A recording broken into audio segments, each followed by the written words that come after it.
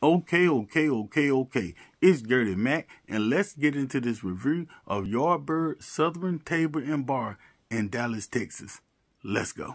Now, when you first walk in, you're going to be greeted by this amazing bar area. Kind of small, but just right. The lighting and the mood in this place is perfect. Good spot for a birthday dinner or whatever. So let's get into these fried green tomatoes. Now, they was topped with some slaw, bacon jam, pork belly, and they was crispy and fried just right. But I gotta be honest though, I had to add some salt to it. And on a scale of 1 to 10, the fried green tomato was like a 6. Now this fried chicken, this is a whole nother ball game. I can tell that our grandparents and our moms and everybody was back there in their kitchen cooking. Now these grits, my grandma didn't make them like this. This right here look like some bread pudding, but they was delicious.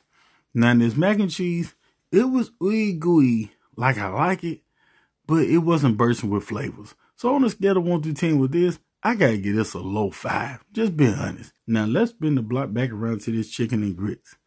The chicken, it was just like that brawl at the Montgomery Riverboat. It was really, really good. And them grits, that texture, I just ain't never had grits made like that compact before. It wasn't runny, it wasn't all creamy, it was just right. This is a must try. So, on a scale of 1 to 10, I would have to say the grits are a 9 and a possible. Because some people may not like it gritty like that, but I loved it. Now, the chicken, that right there is a 9 and 2 possibles. Because that chicken was good. You can have a little bit more seasoning because everybody like their stuff a little different. And some people might like their crust a little more crispy. But it was just right for me, though. So y'all ever in Dallas, go check out the Yardbird Table and Bar. On Google, out of 5 stars, they got a 4.3. That's it. Holla.